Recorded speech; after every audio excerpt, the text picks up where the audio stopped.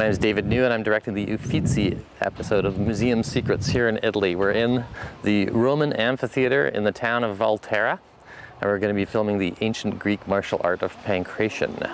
We've got two volunteers from the Italian army who study this martial art.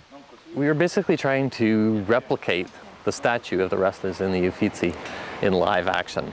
So we've asked the two Pankratists to figure out a sequence of moves that's going to culminate in the exact pose as best we can that's shown in the statue. Pankration is a martial art that was the most celebrated and important event in the ancient Greek Olympics. Pankration means all skills, meaning not just wrestling, not just boxing, not just kicking, all of them put together, anything goes. In fact, the only rules were no biting, no gouging. So it was the big show, it was the last thing up, but when they started the modern Olympics, they didn't include it because it had kind of vanished. But now, some people like Aris, who's walking towards us, have resurrected this form by looking at ancient documents and ancient pictures to try to figure out what it was. They've recreated it, and now it's alive and well again.